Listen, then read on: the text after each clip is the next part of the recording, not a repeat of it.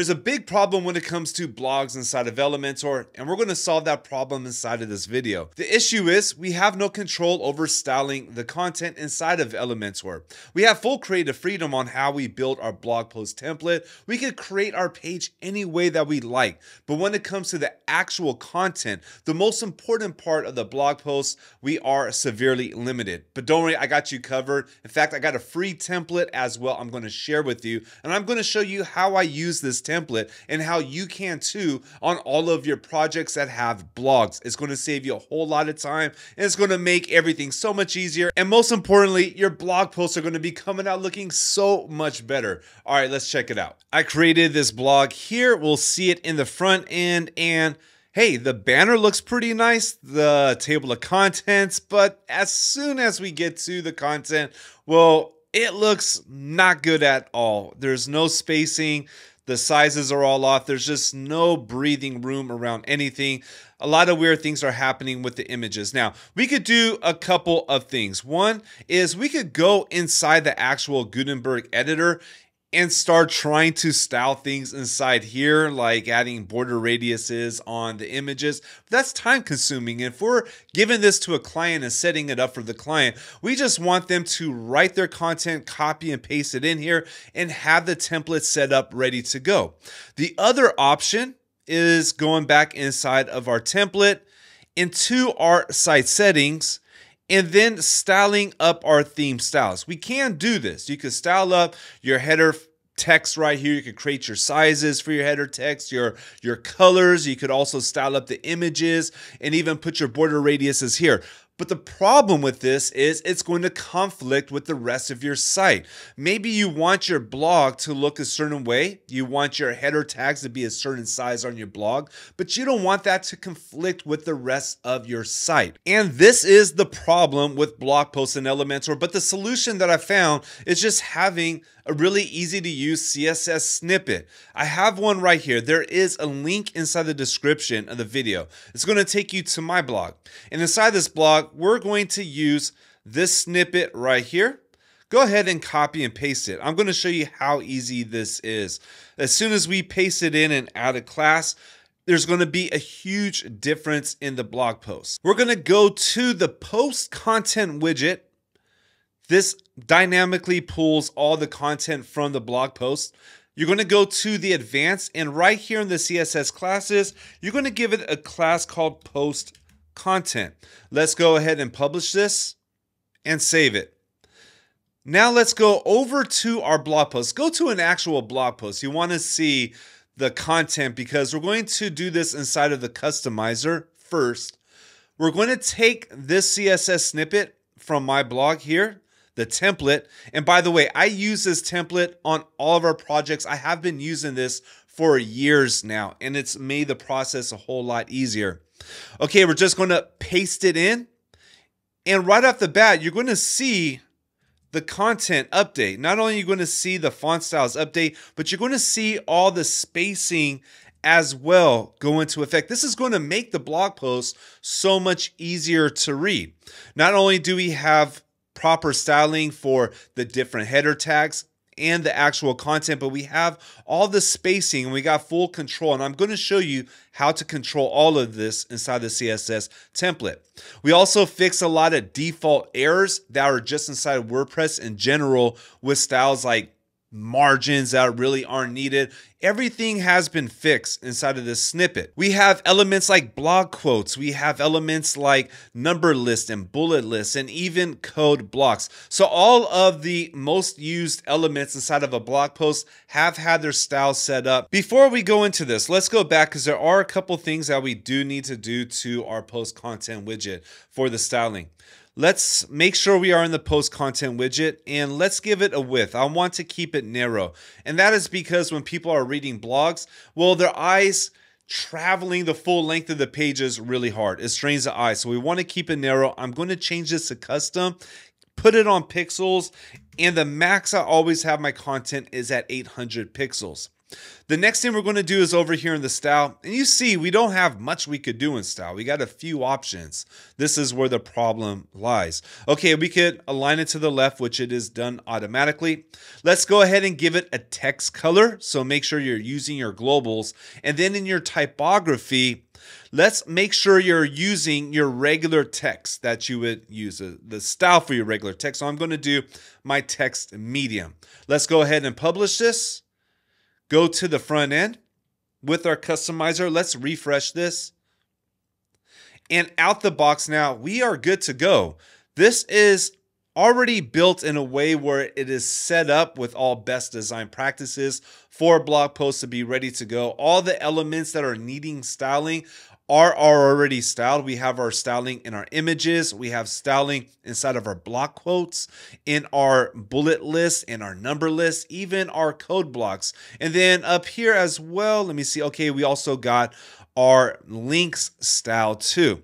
So it's good to go out the box, but you might want to make some changes and have some more creative freedom. And that's the whole point of this video, is to give you creative freedom. So let's walk through this CSS snippet. And even if you don't know CSS, follow along because you'll be able to make the changes that you need. It has been built in a way that is easy to follow. First off, we're going to look at the headers. Now the headers, they have spacing on the top and bottom. And the reason why I have spacing on the top is because, well, if you look at two paragraphs, this has a spacing in the paragraph, but every header is going to have more space between that paragraph because it's breaking up the sections. And that is why we have the padding top. So if you want more spacing, just add more padding top. Maybe I want to give it 3.5 rem or 4.5 rem, however much you feel is needed. This is the first thing you're going to want to change. Now the padding bottom, I would leave it as it is. It's pretty much good to go. The font weight you might want to change. Maybe you don't want it bold. Maybe you want it semi-bold, or maybe you want it extra bold. It's totally up to you. Next up, we are going to control the font size for our H2s and then our font size for our other H tags. Now in blogs, you really should only use an H2 followed by H3s. I always leave out H4s, 5s, and 6s. They really don't help out blogs. They're not great for SEO. And well, it just kind of makes things a little bit confusing. Keep it simple. H2 followed by H3. Your H2 is going to be a little bit bigger, and then your H3s are going to be a little bit smaller. But just in case, if you do want to use an H4, H5, or H6, this is also foolproof. It's going to cover you, but we are going to keep all those the same size. So you can control your sizes here. Maybe you want your H2 to be bigger. Well, you could increase the size right here. And then same thing for your H3s and other H tags. You might want to make these ones smaller. And that actually looks really good like that. Next up, we're going to look at our paragraphs. So our paragraphs are already styled with colors with the font family. So not much is needed with our paragraphs, only spacing, and that's what we did. We got padding on the bottom. If you want more space in between your paragraphs, you're just going to increase this. Like I could take this to a 2.25 rem, and you see it just increases the sizes between your paragraphs. Super easy. Leave these two alone. Don't change them. The only thing you're going to change in this is your padding bottom. Next up are the links, and this is something you are going to want to edit. You're going to want to make sure you have your color links. So your only thing you're going to change is the color. Put the right color code for the links that you want. You want them to pop and stand out. You might want to change the font weight. That is totally up to you.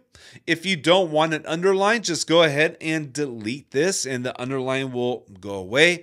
Leave the transition though, because this is going to make everything smooth when you hover over it.